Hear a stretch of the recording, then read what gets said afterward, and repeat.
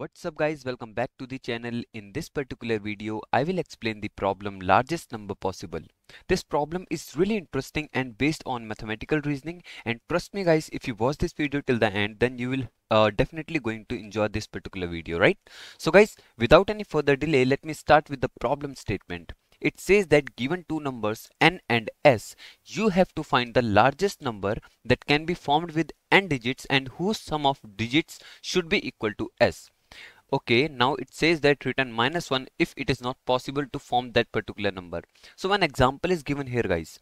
We have n equals to 2 and s equals to 9. Let me write here. So we have n equals to 2 and s equals to 9.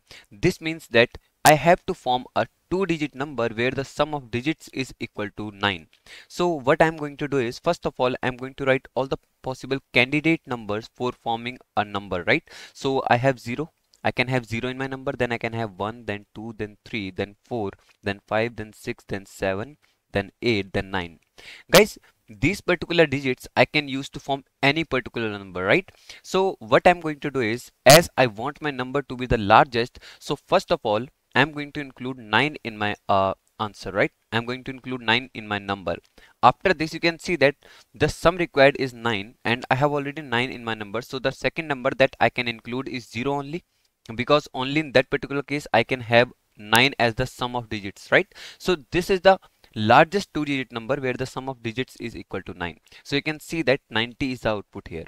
Now guys, let me explain one more example to you, because I want to explain something else as well. See, I have n equals to 1. After this, I have sum equals to 10. This means that I want to form a single digit number where the sum of digits is equal to 10, right? So see, I have the largest number possible, which is a single digit number, is 9. This means that, and you can see that the sum of digits is equal to 9 here. So you can see that guys, it is not possible to form a number where like it is not possible to form a single digit number where the sum of digits is equal to 10, right? So for these cases I have to return -1. This is what the problem says in this particular line, right? Now guys, I hope you have understood the problem well. So let's talk about the solution now. Okay, so I have written one example here, and guys, I have written the list of candidates as well, right? So see, I want you to recall something. When I explained this particular example, so I said that as being clever and I want my number to be largest, so I'm going to start with the largest number possible, which is 9, right? So I have written 9 first. So guys, this is something which is going to give us the hint to solve the problem. Let me explain how. So what we can do is, we can include as much 9 as possible in the answer. Why I'm saying that? Because I want my number to be largest, right? I want my number to be largest. And guys, this particular approach in DSA is known as something which is greedy approach, right? I want you to recall this particular term, which is greedy algorithm or greedy approach. You can try other problems on greedy approach as well. See, what I'll do is, I'll simply include 9 first. So I want a 4-digit number. Let me write 4 places here, right? So these are the 4 places. In the first place guys, I will simply include 9. Why I'm including 9? Because I know my required sum is something which is greater than 9. So why not to include 9 first, right? When I include 9, then my required sum will decrease. My required sum will now become something which is 17, right? Which is 26 minus 9.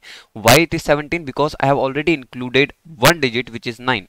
After this, you can again see that this sum is something which is greater than 9. So again, I can write 9, and now my required sum is something which is equal to 8, right? Which is equal to 8. And you can now see that this is something which is smaller than 9. So now I can't include 9 anymore, right? But I can include 8 only. Why I can include it? Because 8 is again going to give me the largest possible sum. I can't break 8, like I cannot include 4 like this, right? Because this is not something which is greater than writing 8 here. Now I want you to see something important. See, I have to form a 4-digit number and I have formed a 3-digit number. Now again, as being clever, I will simply do one smart thing. I will write 0 here. I can write any number of 0, and this is something which is not going to like increase the required sum whatever we have, right?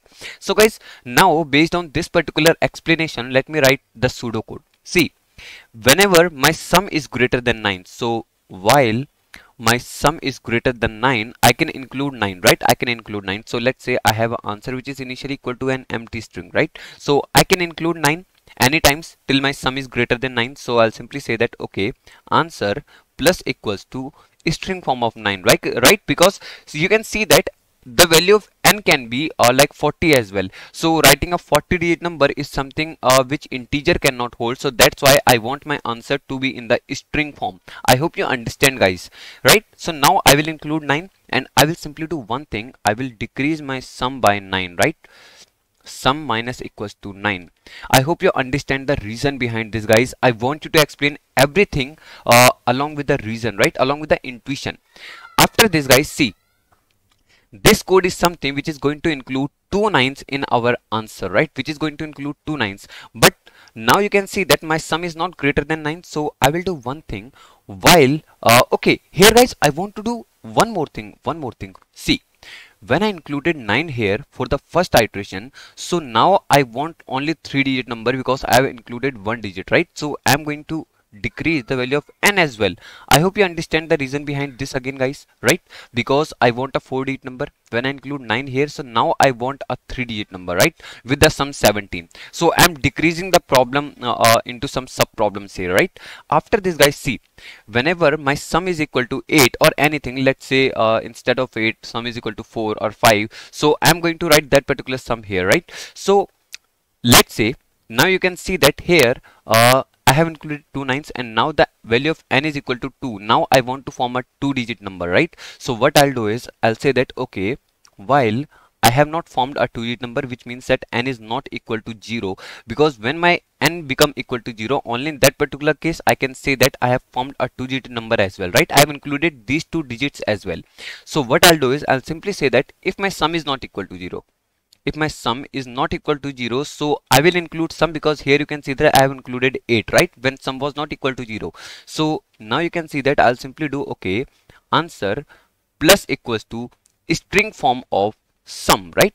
This is what I'll do. After this, I'll say that okay, now sum is equal to 0, because once I have included sum here, sum is definitely going to be a single digit number. Why I am saying this? Because whenever sum is greater than 9, so I am running this particular loop, right? So this loop will only break when the sum becomes smaller than 9, and whatever is the sum which is smaller than 9, I can write here as a single digit, right? So I will simply write like sum here, right? After this, once I have done this, else you can see that, guys, I have done one thing. Now my sum is equal to 0 and I have included 8 here, right? But still I have to form a single digit as well. So I'll say that okay, if my sum is equal to 0 and I have not formed a full number, so I'll simply include 0 here, right? As being clever, I will include 0, and I can include as many 0 as possible. Let's say the value of n is equal to 6 here instead of 4. So I can include 2 zeros as well. So this is very interesting, guys. I hope you understand how this approach works. And now what I'll do is, inside this loop, before I end this particular loop, I have to do one more thing. I have to decrease the value of n as well, right? So this is the pseudocode. At last we can simply return our answer. I hope you understand, guys, how this particular code works, right? I will definitely show you the implementation in C++, Java and Python. But before that, let me discuss the time complexity and space complexity. See, I'm not using, guys, any extra space here, right? I'm just using a variable which is a string. So this is going to cause the time complexity, okay, space complexity as O of 1, right? Because I'm not using any extra space. Talking about the time complexity, so how many times am I iterating? I'm iterating not more than n times, right? Not more than n times, because I want a n digit number. I hope you understand, guys. So this is what the problem is. I hope you have understood everything related to this problem, and I hope you enjoyed the explanation as well. Now let me show you the code quickly.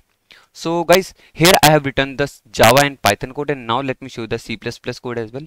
So okay, this is the C++ code, guys. And okay, guys, I have missed out something very important. I want you to focus on the base conditions as well.